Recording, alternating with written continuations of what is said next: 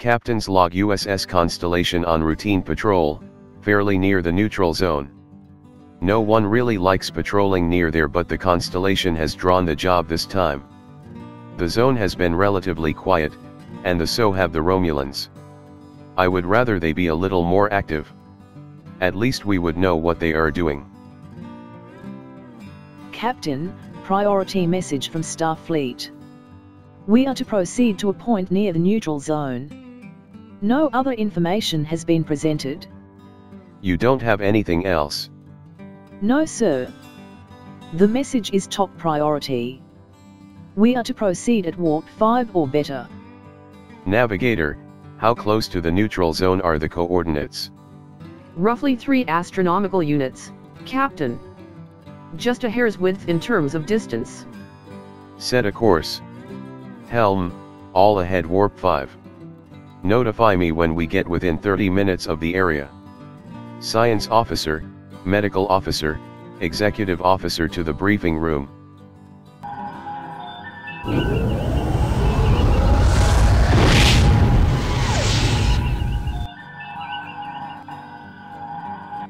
I have called all of you here to discuss our orders. We have been sent to an area near the neutral zone and I have no idea why. Harry, you first. Any ideas? It is illogical to assume that I would know more than you do, Captain. What do we know about this region of space, other than its proximity to the neutral zone? There are a few objects that have not been catalogued, including a very large asteroid that has not been investigated. It is close to where we are going. I am aware of some space legends referring to evil creatures inhabiting this area of space. According to the legends, the entities can kill with fear. What will I be doing? We don't even know what is happening. You will be treating the casualties if we get into it with the Romulans. Captain Decker to the bridge. Okay everyone. Here is where it starts getting interesting. Stations. A Federation long-range shuttle has appeared at the coordinates. They do not answer hails. Take us to visual range. Sound yellow alert. Raise shields, charge phaser banks. Arm the photon torpedoes.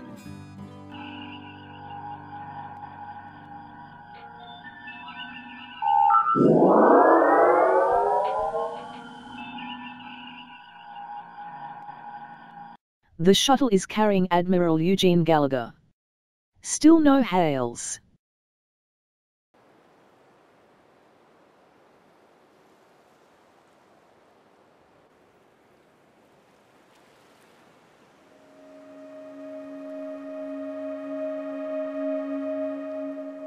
Romulan warship decloaking off our port bow.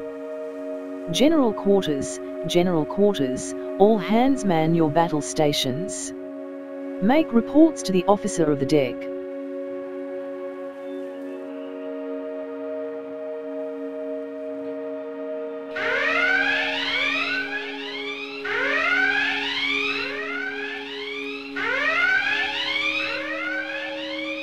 Message coming in, Captain. We are to stand down and take no offensive action. You are ordered to transport over to the shuttle. Executive officer to the bridge.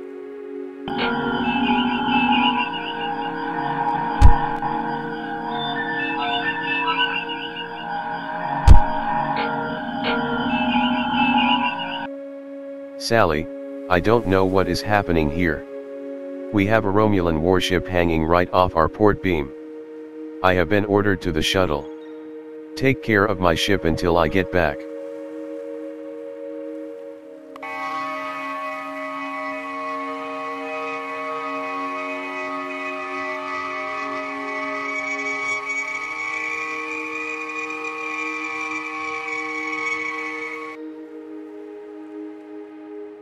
You can sit if you want, Captain, or stand.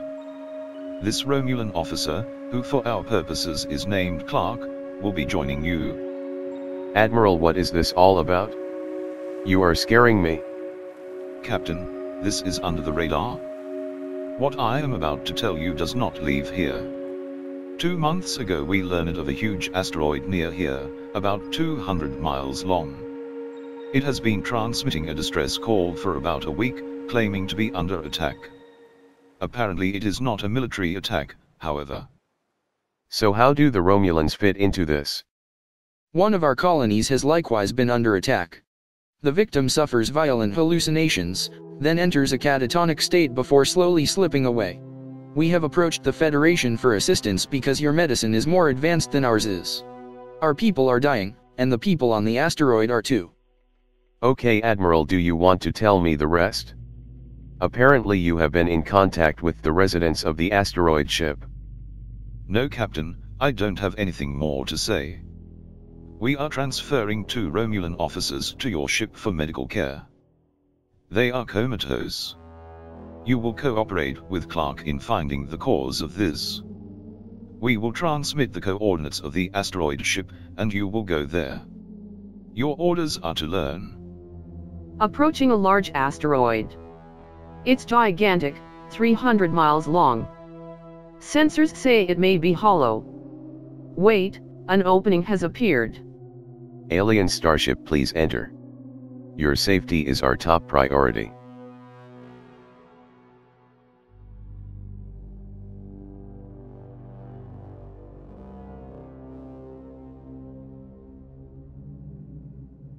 All ahead 1/2. We are going in. Shields to maximum. Yellow alert.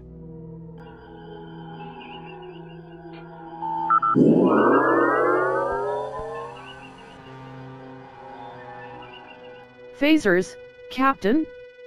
Photon torpedoes.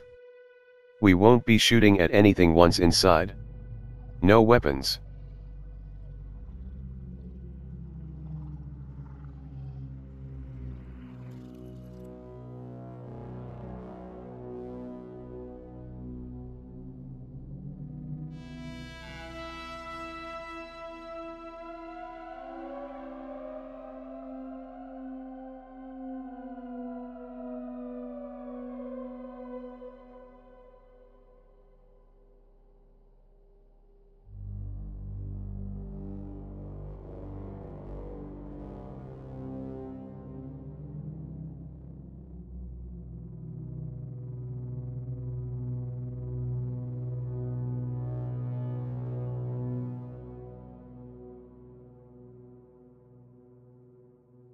Alien vessel, welcome. You will find an area of 0 gravity. A representative will meet you at the coordinates we will send to you. Sally, take a couple of security guards with you. Watch your back.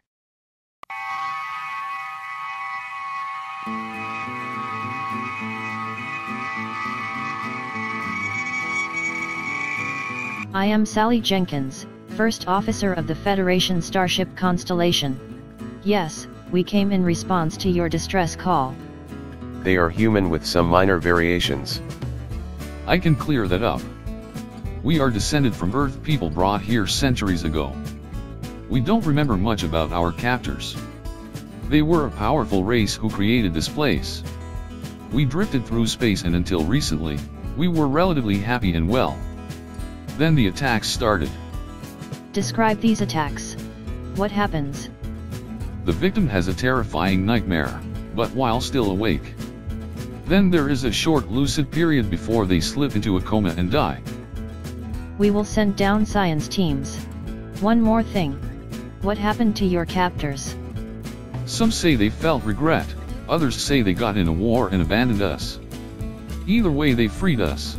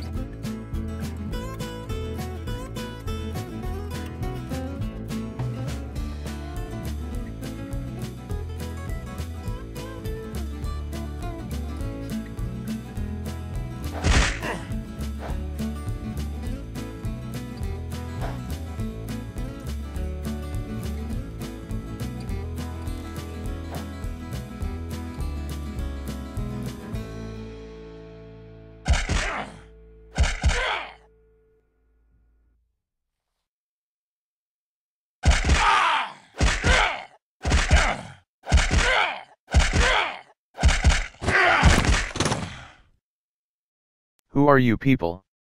Where am I? I remember being attacked by a huge eyeball monster and then I woke up here. You are on the United Federation of Planets starship Constellation. I am Missy Doan, ship's doctor. And I am the ship's captain, Matt Decker. You are in good hands. Can you tell us anything more? I remember seeing something, a hairy thing with many arms. It was just a glimpse. Our lab tests confirm that you have been exposed to a dangerous chemical. Do you work with something like that? Yes, it is an industrial coolant left over from those who brought us here. We will have you back up and running in no time. You will need to wear protection when working with this chemical. Captain, can we speak in private? Captain, this does not match what we are seeing with the Romulan officers. Their adrenal glands had been working overtime, like they were terrified of something, and it is not easy to frighten a Romulan. What are you suggesting, that this is real? Maybe some kind of creature. I don't know yet. It is like they are literally dying of fright. I will have to put them in stasis. The toxicology screens came up negative.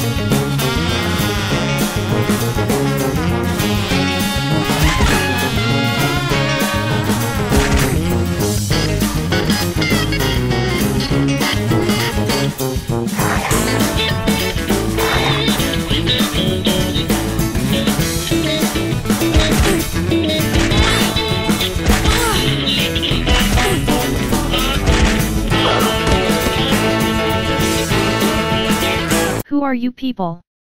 I was being attacked by a large dog-like creature, horrible. And before that there was something with tentacles. It is okay. You are in good hands. Captain, I was not present for the last victim. Did he speak of a tentacle creature?